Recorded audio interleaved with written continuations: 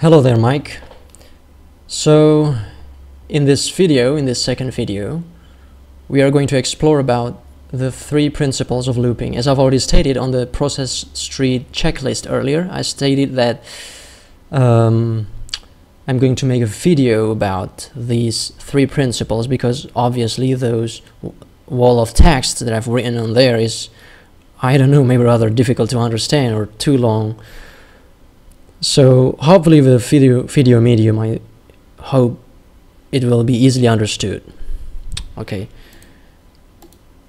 So in this video, we are going to create a simple company logo right from the beginning to the end, utilizing all these three principles of looping. All right. So let's get started already. Okay, so create a new composition as usual, of course, and let's name this main as usual. When I name a composition, the main composition should be main comp, and the settings are all perfect. I think 1280 by 720 square pixel. Oh, this is frame rate, because previously on the previous video, as you have seen already, the playback is rather glitchy, even though the method itself is perfect. So I think right now I'm going to record it at 60 FPS, and the composition itself is at 60 FPS, so that you can see clearly how smooth it is when looping. All right, and then the duration 5 seconds. I think it's good. All right, everything is good. Perfect. All right. So now we are going to create a logo. I think. So let's create I don't know, a coffee logo maybe. Yeah, a company making coffee. So yeah, a coffee logo. So we have, yeah, obviously a coffee will need a cup. So first of all, we are going to create the assets. All right, so we have a cup, the cup, and then the water. Okay, so first of all, we are going to create the assets using the inherent After Effects Shape Layers tool, as you can see here. Okay, so let's just create the cup right away. Oh, first of all, we need to enable the Roto Bezier so that we have automatic curving on the path itself, on the vectors. There, as you can see, it's automatically curving. There you go. Nothing too fancy, just a simple cup, a simple rudimentary symbolic cup like this. All right, and pull it down a little bit and colorize it. Let's colorize it using a gradient. I don't know, a radial gradient, so that it looks even better. The coffee cup is good. All right, that's great.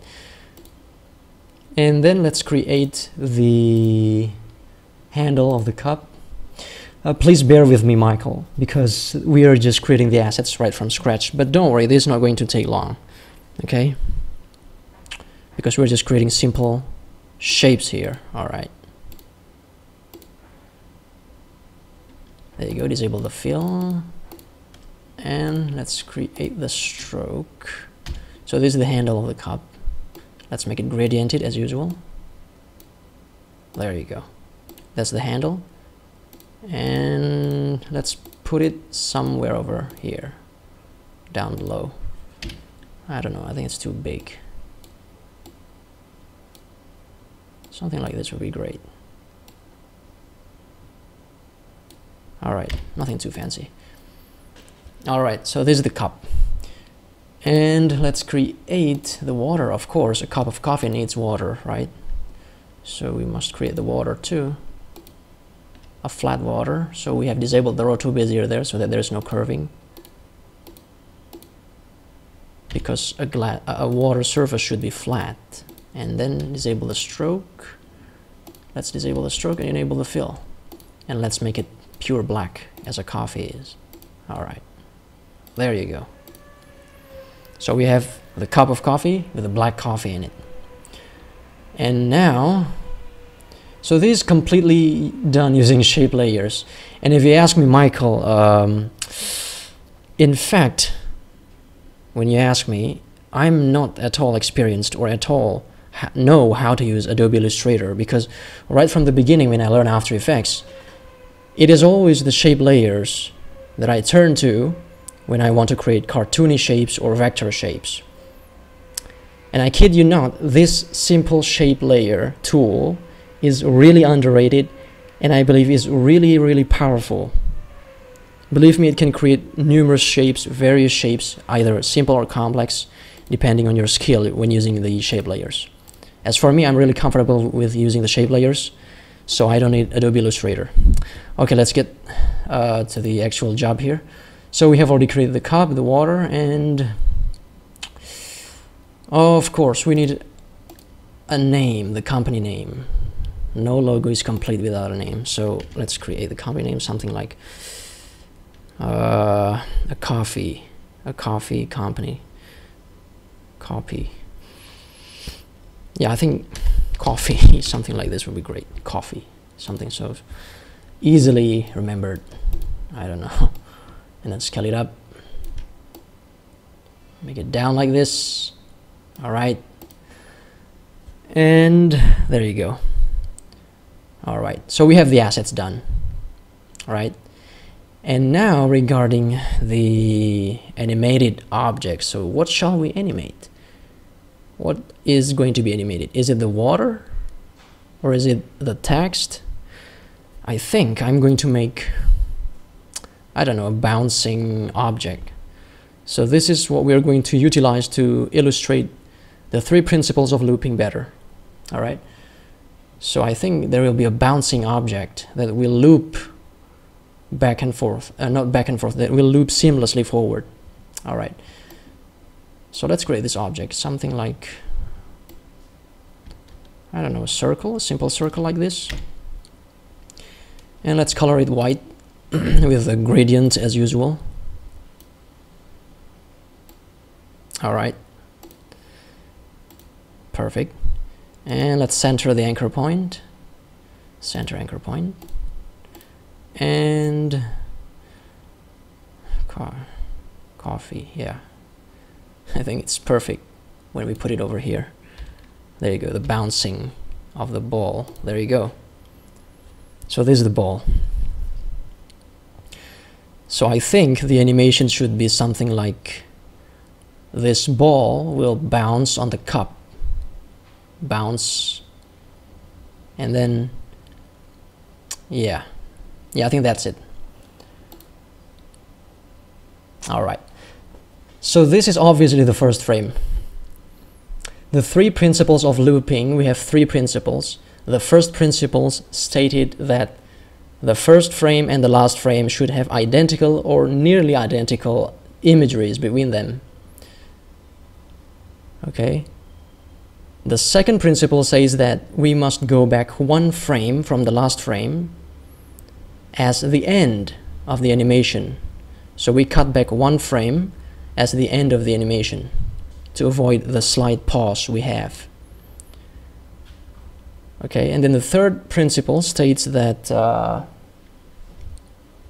whatever animation we are doing in between the first and last frames, whatever is happening there, we as animator have the responsibility to make a gradual transition into the last frame. So whatever animation that is happening, we must create that gradual transition animation into the last frame, which essentially means that we must make a gradual transition into the first frame too, because the first and last frames are similar. Okay, so those are the 3 principles. So first of all, let's get to the first principle. The first and last frames should have identical imageries between them. So this is the first frame, as you can see. This is the first frame. And the ball is right here. And we want to animate it bouncing, right? And whatever happens there, the ball will return to the state here, which means the last frame. So the first and last frame should have identical frames. So we know that this is the first frame, and the last frame should be identical to this. We know that already. Okay? So now, let's get to the third principle, which means we are going to animate this already. Alright? So we are going to animate this ball bouncing back and forth. There. keyframe the position property, and I think the animation should end. Nothing too short and nothing too long would be, I don't know, maybe around this one. Yeah, maybe that's great. Okay, so this is where the animation should end, which means that this is the last frame. All right, this is the last frame. So we have the first frame here with the appearance exactly like this, the ball in this position. So the last frame exactly should be similar too. Okay, that's the first principle. Now the third principle, we jump one principle, okay? The third principle says, whatever animation you're doing, whatever movement of the object, eventually it must gradually change into the last frame, okay? So we are going to animate this ball to illustrate the point, all right? We're going to animate it, bouncing. Probably just like that. Bouncing back and forth. Nothing too fancy.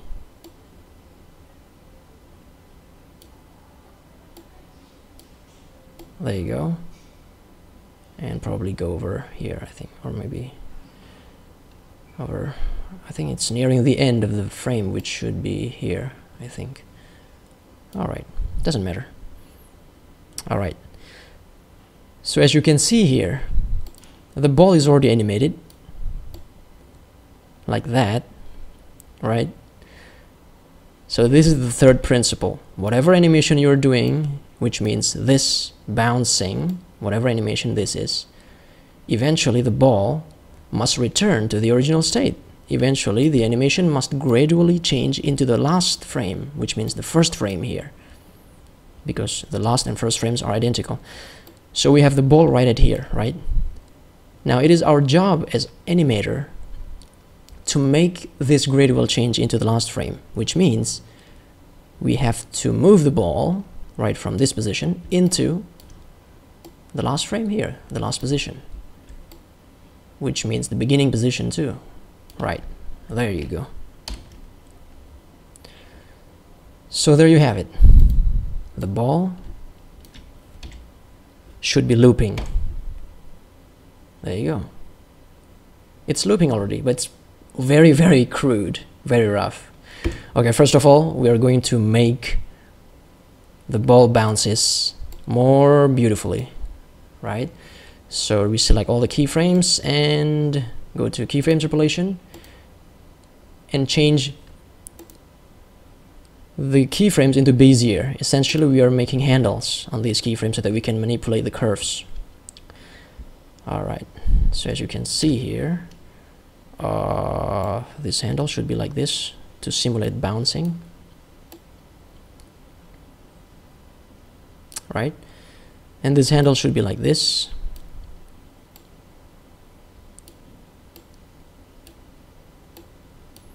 This handle should be like this. So we have curving movement. Yeah, this one is not curving yet. Okay, so it must curve like this, I think.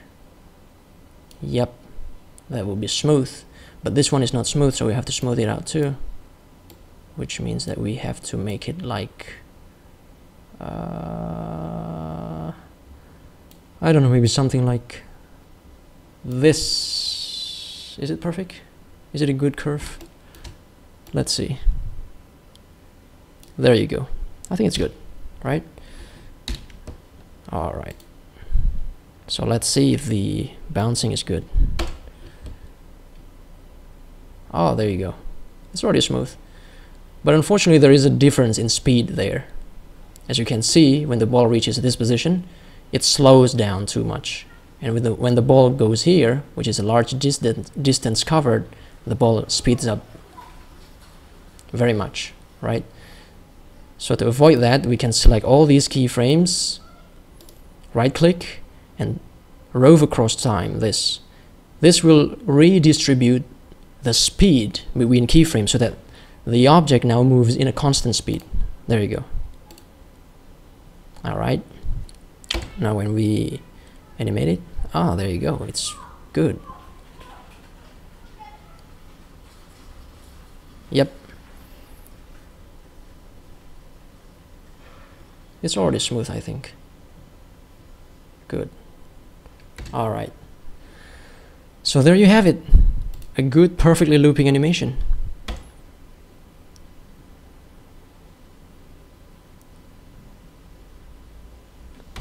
Okay. So we have covered the first principle. We have covered the third principle. The third principle, okay.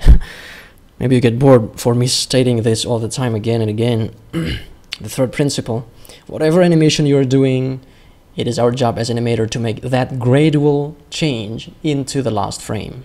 So as you can see here already, we have made this animation the bouncing animation. We have made the ball right in this position. And now it is our job as animator to make the gradual transition or gradual animation into the last frame, which means this position over here. So we make this movement over here. Okay.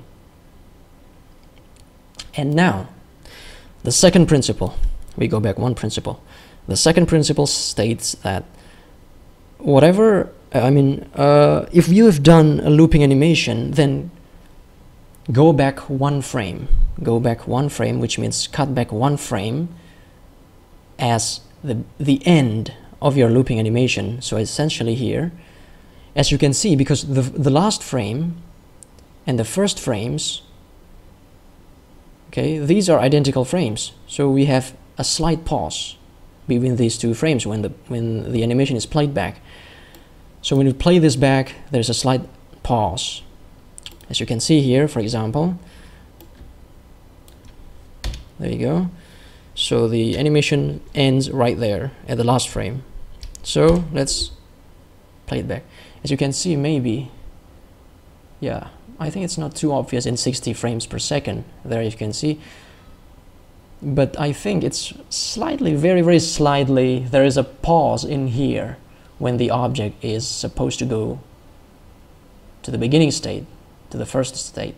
There's that slight pause, very slight, I think. I think we can change the composition settings to 30 frames per second so that we can see it better, maybe. Let's see, there you go. No, it's not obvious here either. Maybe 24 FPS. Let's see. Yeah, there you go. You can see there. There is a very, I think it's now very noticeable. There's a pause there, right here. The ball pauses, right? Tuck, tuck. There's a break there on the movement. Okay, that is because the last frame is identical with the first frame. So essentially the playhead is repeating two similar frames. So we have a slight pause there. So that, there you go, the slight pause, bang, bang, there you go, the slight pause. Okay, so to eliminate this problem, as rule number 2 stated, because the first and last frames are identical, we need to cut back one frame. This is the end, the current end of the animation, which causes the pause, the slight pause. So we have to go back one frame and then cut back the animation end right there. So that is where the animation should end. And now when we play it back in 24 FPS, as you can see there, there is no pause as previously. Of course it's choppy because it's 24 FPS, but there is no pause like the previous one. See that? All right. So that is the second principle. Let's get this to the previous 60 FPS. 60 FPS, all right. And there you go. This is already the correct end of our animation. Okay, previously it was right here. The end of the animation is right here at at time code 1 second and 23 frames. But now the correct one is 1 second and 22 frames, which means 1 frame less. All right. So now let's loop it and see if it's, yeah, oh my, it's indeed very smooth. Yeah. Very, very smooth there. All right. Okay, so I think we have already successfully covered the first, the third, and the second principle of the looping animation. All right. But there is one exception to the rule regarding the first rule, regarding the first principle. The first principle states that the first frame and the last frame should be identical. But when we have a disappearing object, an object that is animated but eventually disappears, that is, it is not entirely feasible. It is not feasible for the entire loop, which means that it disappears at some time or the other. Then the first principle doesn't apply. But this is just an exception to the rule. For example, here we have a flashing, I think. Let's illustrate the point by making a flashing animation here. A flashing animation. All right, so let's create another shape layer. I think an ellipse would do better. Something like this probably. All right, let's fill it, probably something like that, and let's duplicate this content over here, create an intersection, merge paths operation, and then exclude intersection, and let's scale this one down just ever so slightly, something like that probably, I don't know. Yep, and place it below, just like that. Reposition it. Okay, there you have it. And then change the color to something bright, because it is a flashing animation. Obviously we need something bright. There you go. Okay, so we are going to make this object flashing, which means, I think, is the opacities. Oh yeah, because the opacity is already 100%, we can only reduce it, so the scale will be increased. Okay, scale and transparency. Okay, so let's keyframe these and let's go to another area like that probably. Okay, and then make it, oh, I'm sorry, transform center anchor point in layer content, so that the scaling happens right from the center. There you go. Make it so big and the opacity reduced to 0% like that. All right. So essentially we have this flashing animation like this. There you go. There you go. See that? Now, as you can see already, this is a perfect seamless looping, right? Why is that? Well, because the object disappears. Even though, as you can see here, the first frame here is not identical at all with the last frame. There is no yellow thing over here. The last frame, there's nothing there. So the first principle is not being followed. But it's okay, because the object itself is disappearing. So that's it. When there is an object that disappears on the duration or the length of the looping, when the object disappears, then it's very easy. You don't have to think about how to loop this object, whatever, da-da-da-da. It's very simple. Just let it disappear and then loop right back from the beginning, right? So that's it. It's a very simple technique to loop an object. So whenever you have some logo animation that you don't want to think too difficult, like how to loop this thing, just make it disappear and then loop it back, right? It's very easy. So there you go. That's the looping animation. Perfect. It's good already, I think. All right, that's perfect. I think, yeah. What about the water? The water itself should be moving, right? This logo feels like so dead because only one object, actually two objects are animated. Yeah, I think the water should be animated too. The coffee water, the black coffee. There you go. To achieve this, we can use the effect, stylize, and roughen edges. Okay, there you go. Increase the border, something like a bubbling water probably. This effect essentially creates this random texture, a random pattern on the surface of the water here. right? But as you can see, it's still static. Okay, it's still static. So we can animate it by using the evolution here. So we enable the evolution keyframe.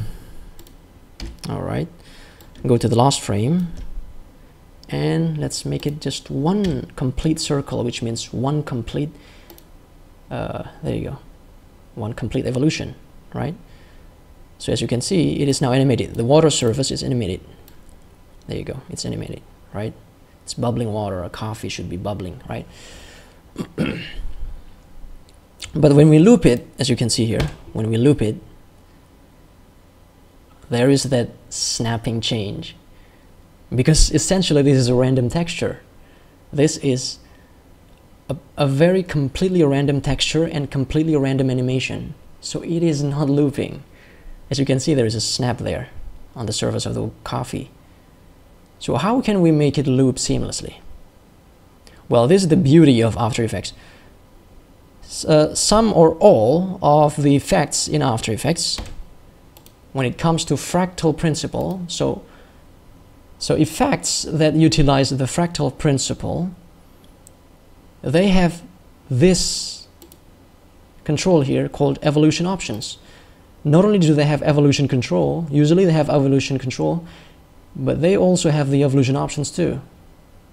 So roughen edges, the roughen edges effect is just one of the many effects that utilizes the fractal principle, as you can see fractal here. Other effects include the turbulent noise, and then the fractal noise, and the lighting, probably lighting effects, I think. So we have these two controls here. The first one is to animate the fractal so that it has some random animation to it. And the second one is to loop that random animation seamlessly and perfectly. That is the beauty of it. So let's do this. Okay. So yeah, I think let's enable the cycle evolution checkbox. And then here we want to input a value of 1. Because essentially we have input a value of 1 in here. As you can see, we have keyframed to the maximum value of 1 for the evolution animation. So in this control here, we have to input the value of 1 too, similar. Okay, so essentially what this means is that whenever the evolution reaches one complete revolution, which means 1 here, then the animation will loop perfectly and seamlessly. There is no jarring snapping. Okay, so let's see the effect here. Let's play back the animation. And yes, the end of the animation is already correct. So let's see. There you go. The bubbling coffee is perfectly animated, seamlessly looping. All right. Yeah, I think that's really beautiful there, the bubbling coffee. Okay, so there you have it. Any effects that have fractal principle will have these two controls here. So maybe we can illustrate the point further by, I don't know, making the background more lively, I think. Let's see. So let's create this solid. Now we are going to use the fractal noise effect that has the same evolution controls there, so that you can see, even though the pattern and the animation is completely random, we can still make it seamlessly loop. All right, so this is the red solid, and let's apply an effect called fractal. I think it's in, where is it? Fractal noise. Right on. Is it in simulation maybe? Fractal noise. No. Why don't we just search it over here? Yeah, fractal noise. There you go. Here. So we're going to apply fractal noise to the background. There you go. So here we have this pattern over here. Turbulent smooth. Complexity is 4. Contrast is increased a little bit. Noise type is soft linear is good. And the transform. Subsettings. Subscaling. I don't know about this. There you go, you have it. The evolution and the evolution options control. So as you can see, if we solo this layer, this is a completely random and completely completely jumbled pattern or texture. Right? Now wait a second. I think the texture appearance is rather not good. So let's see. Ooh, smeary. Oh, that looks very organic, very natural. Swirly. Wow, even better. I think this is good for the coffee, right? It looks like a water or some mochaccino or something. Okay, so let's apply this to the coffee service here. The coffee, where is it? Ah, there you go. There you go. The coffee surface has this fractal noise applied, but it's too intense. So we have to reduce something over here, like maybe the contrast or the brightness. Yeah, the brightness would be great. So we're reducing it. And then, yeah, I think it's already great. Let's see if we can, the random seed. Looks very, very good. Very good indeed. Okay, so now let's animate the evolution as usual, as the previous Raven Edges effect. So let's keyframe the evolution here. Let's go to the last frame and make one evolution. Right, so now it is animated like this, as you can see. It is animated, right? But I think it's still too much, right? We need to reduce the brightness even more, I guess. And the contrast is increased,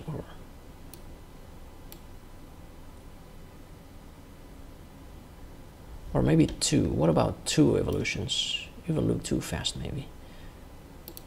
2 evolutions. Yep, it's too fast, not good.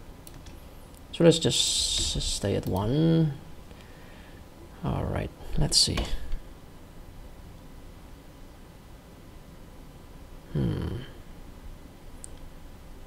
Yep.